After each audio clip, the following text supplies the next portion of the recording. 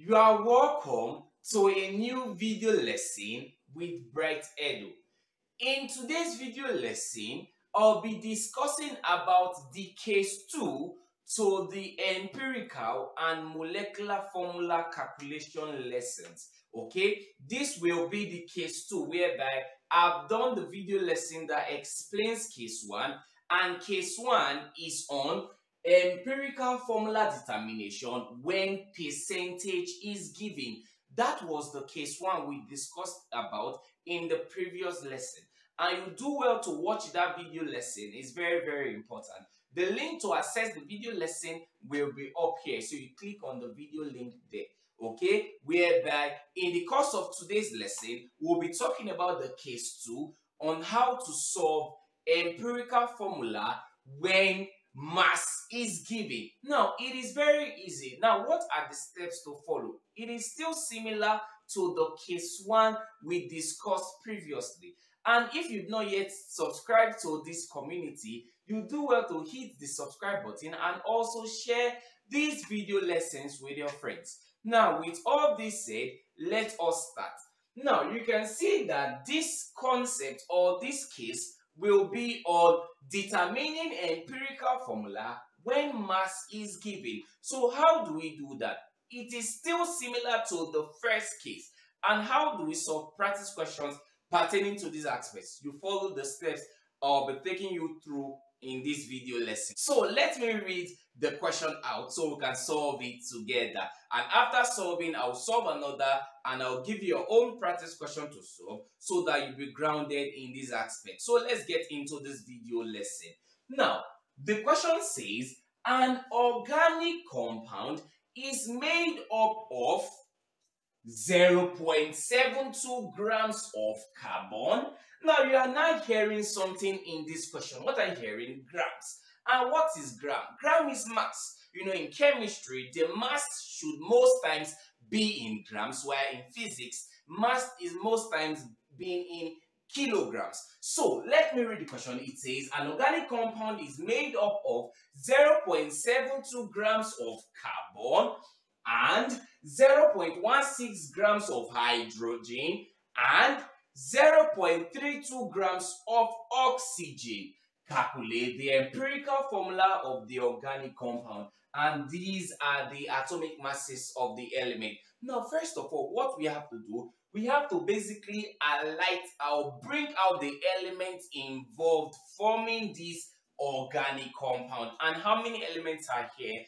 3 elements. And what are they? It is simply, these are the elements. It is simply carbon.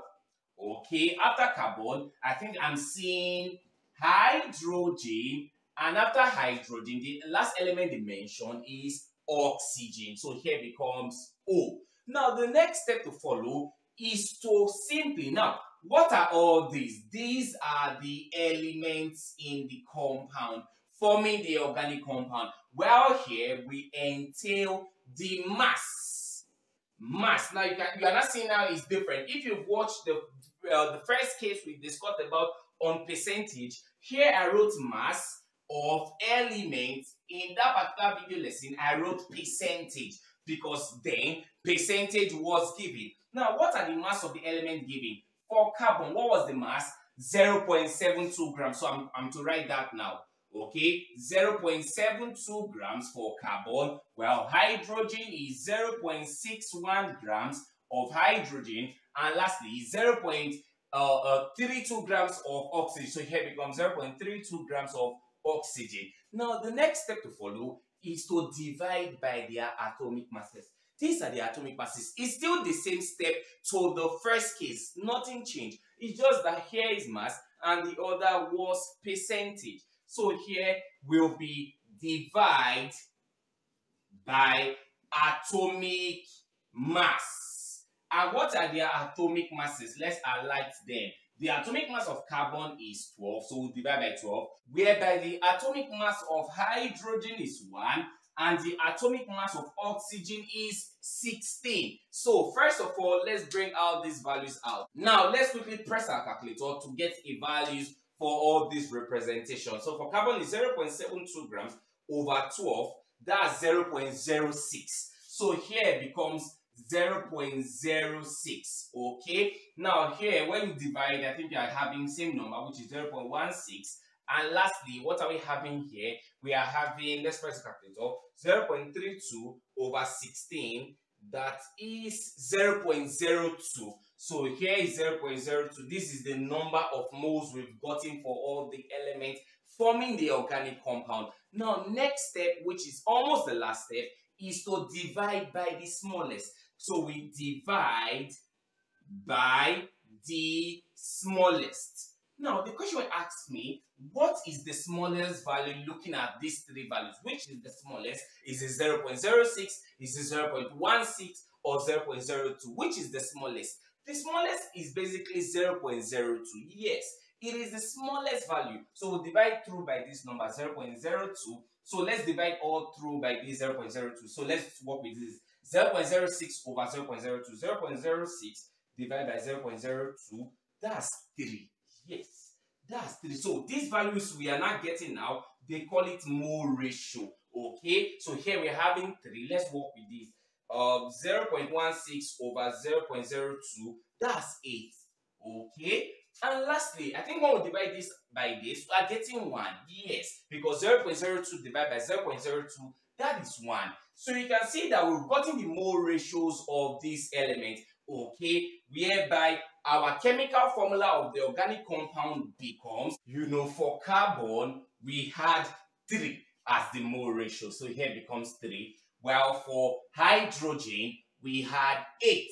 Okay, and for oxygen, we had 1. So this is the empirical formula of this organic compound. Best we write it as, just because 1 is negligible, I remove the 1 to write as C3H8O. Okay, this is the empirical formula of the organic compound. Why is it the empirical formula of the organic compound? Because remember, when in the first video lesson, I told you all that empirical formula is the simplest formula of a compound. So it is the simplest way that particular compound can exist. So the question we ask ourselves, can I break this compound further? No. So this is the correct empirical formula of this organic compound, because it cannot be splitted. It cannot be broken down. Okay, so it is the simplest form this organic compound can exist. So you can see how questions like this are being tackled without stress. So let's get into another practice question. Okay guys, this is the practice question you will be solving, and you provide the answer in the comment section below. And if you've not yet subscribed to this channel, do well to hit the subscribe button and also share these video lessons with your friends. Thanks for watching.